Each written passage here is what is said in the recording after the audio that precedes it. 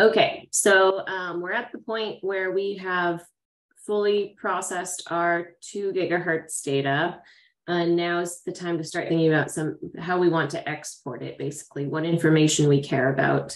For the export options, they're primarily going to be on the RoadScan tab in this export section. All of these are also available elsewhere in Radan, but they're probably just the easiest to access here in this export tab.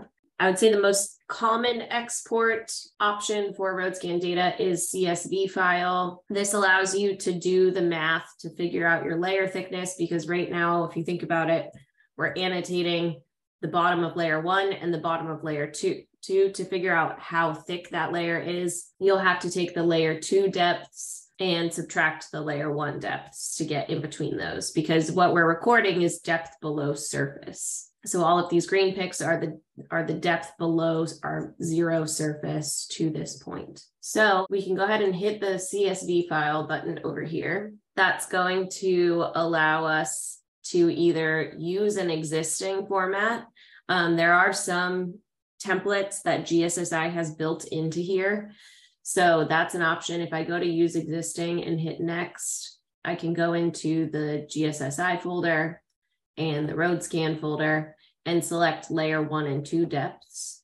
The only output fields that this gives me is the distance, which is the number along our horizontal axis here. So how far had the vehicle traveled, the layer 1 depth, and the layer 2 depth. This is not including latitude and longitude or any kind of location information other than the distance recorded by the survey wheel.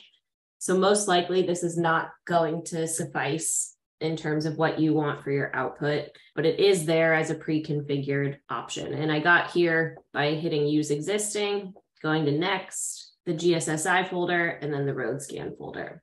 If you have already created some custom configurations, those can be found in this custom folder. So these are all of the configurations I've created. If you click on any of them, it shows you what fields are going to be exported there. But for our purposes today, I'm going to build a new one by selecting create custom. You can see use most recent is also an option, and it will just pull up whatever the most recent export configuration you had was, or you can modify existing, which means you're selecting one that exists and then changing certain fields. But we'll create custom today. I'm going to hit next. You take this drop down and select waypoints, targets, and layers. And then we have all of these categories we can pick from. In the file category, there's start scan, end scan, and file name. So if you plan to compile multiple files worth of data into one Excel document, you might want the file name in there just so you can keep it straight of where you were and what specific area that file's from. For waypoints, I usually like to include distance, which is the distance along the profile here, the latitude, and the longitude. And I'm just clicking any field that I want to add and then hitting this add button, and it's putting it into the output fields section here. And then when it comes to layers, I'm going to open this up for layer 1. I want my depth. Sometimes people also like to put in things like amplitude or dielectric or anything like that. You can pick any of these fields you'd like. For bridge scan applications, you're going to want to pick amplitude for sure for your picks. Those will be in the target pick area though, rather than in the layers, which is right here. So for bridge scan, you'd want to pick the amplitude value in target picks. And in the handout I'll send you that goes through all of that.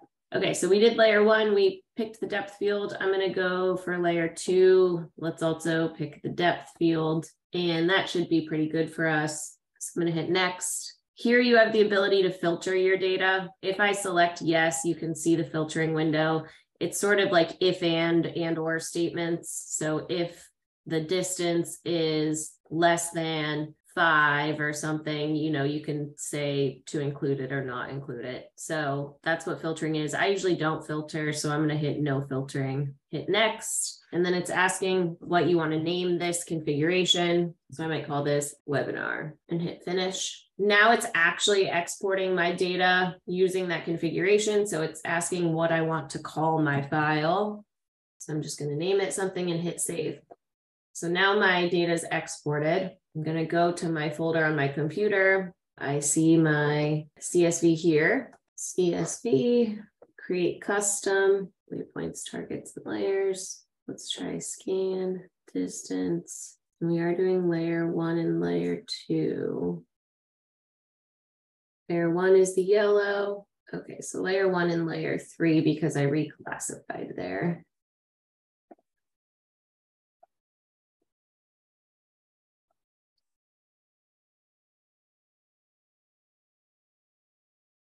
Distance,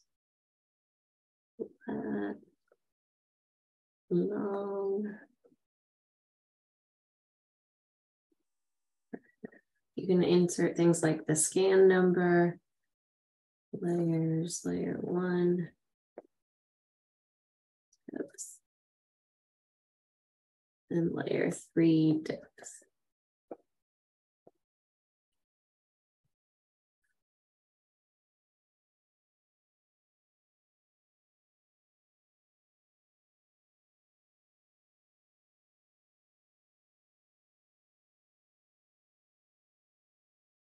We have our distance along our profile, our latitude, our longitude, the X location, and these are cut off. You can change like the number of decimals you're seeing in Excel and it should fill in that whole value. Obviously, it's not helpful if you only have the first 2 numbers, they're all the same. Or first 2 decimal places rather. Scan number, and then we have our layer 1 depth and our layer 3 depth, and you can do whatever math you need to do to figure out the thickness. So you would do this layer 3 number minus the layer 1 number to figure out the thickness of that second layer. For layer 1, this is a measurement of ground surface to the base of the layer. So this actual number is our layer 1 thickness. Layer 2, you have to do the math between this number and the corresponding layer 1 number. So you could just run some Excel formulas to figure that out. So that's our CSV export. Since this was collected using GPS, we can also do a Google Earth export. If you open the location view right here on the left above the depth pane button, we can see the track that we actually took when collecting the system. It's a pretty straight line because it was a straight highway. If it had been snaking, it would be reflected here.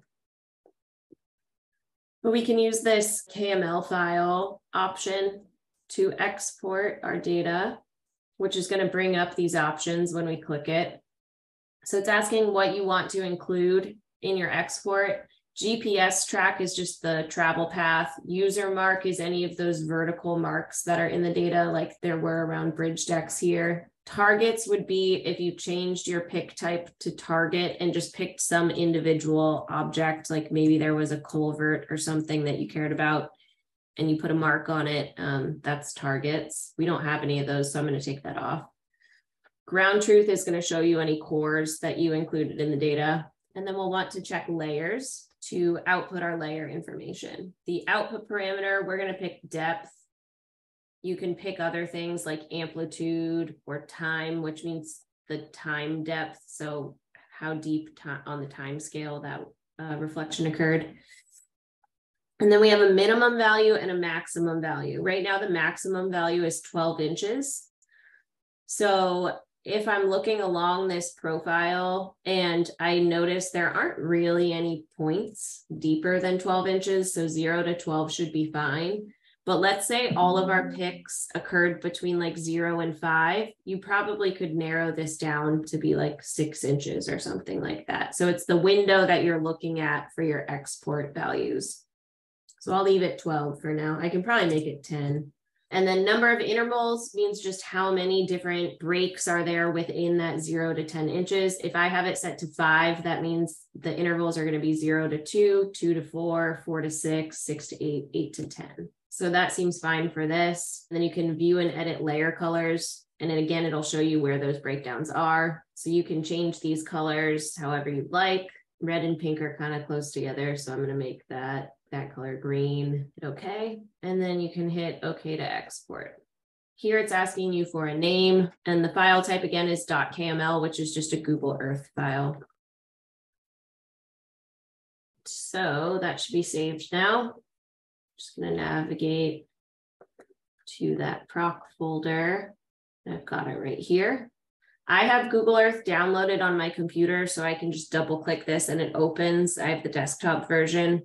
You can open it using the online version too. The desktop version doesn't really take up a lot of space on your computer or anything, and it's free. So that's a good option if you don't have it. So it's loading on my other screen right now. I'll pull it over once it's loaded. So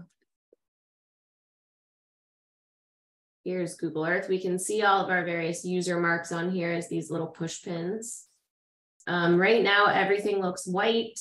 That's because you can see exactly where they left from over here too, from that parking lot. Must have been setting up there and then stopped somewhere around this intersection. So right now it's all white because my GPS path is sitting on top. So on Google Earth, you have this left-hand panel where you can look a lot like GIS at your different layers. So I'm just going to turn off my GPS path by unchecking that box. And now I can see the different colors along my scan. I'm going to expand this layers area so I can see all my different layers. I know I don't have a layer 2, so I'm going to turn that off. Same with all the other layers. They shouldn't be pulling any data in, but I just like to have it unchecked as much as possible. So right now I have both layer 1 and layer 3 showing. Let's say I just wanted to look at the depth to the base of layer 1. So I'm going to turn layer 3 off, and now just my layer 1 depth data is showing.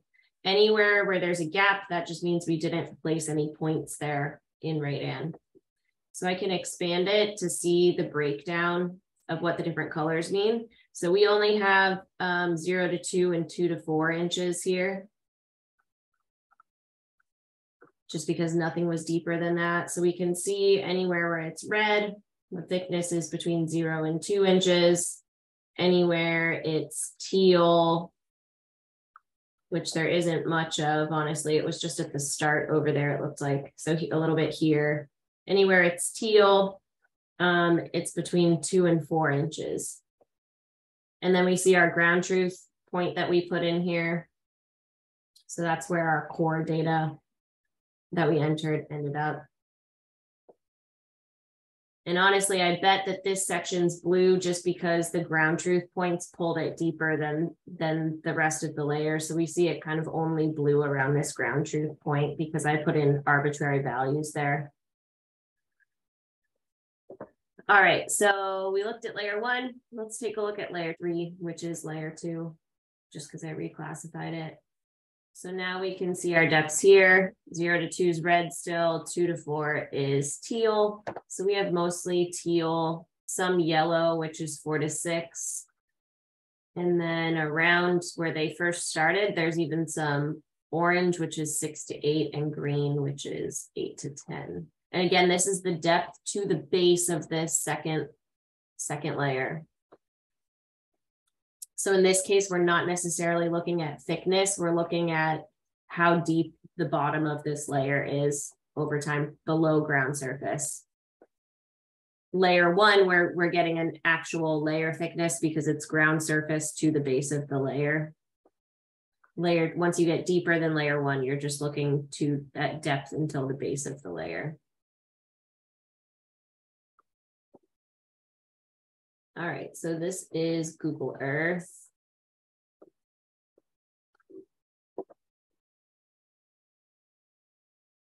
Which again, if you just wanted to get a general idea of like the thickness of your first layer over an entire network, this is a really easy way to visualize that. If you have certain categories that you consider appropriate versus needs some kind of repairs or additional engineering consulting or something like that, this would be an easy way to kind of point that out. All right. Cool. I'm going to X this out.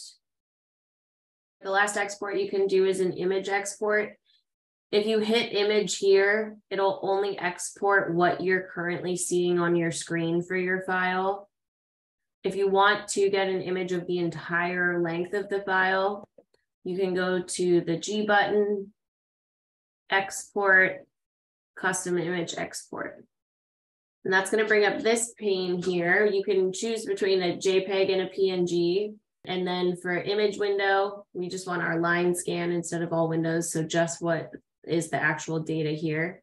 And then for image size, if I select current window, it's just going to show what I'm currently seeing on my screen in the export. If I want the whole file, I can hit entire file here and hit OK.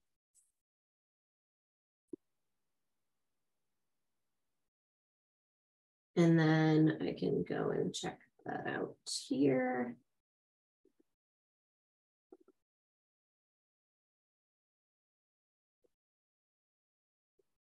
So it's showing me the whole file there with my pics. Another important thing, when you're putting pics on your data, make sure that you're hitting save often. The pics are not something that will stay on the data. If for some reason your RADAN crashed or something happened with your computer, if you haven't been hitting save, you will not keep these pics next time you open the file. So keep hitting save on the home tab, or you can go to the G button, save or save as. So that's pretty much everything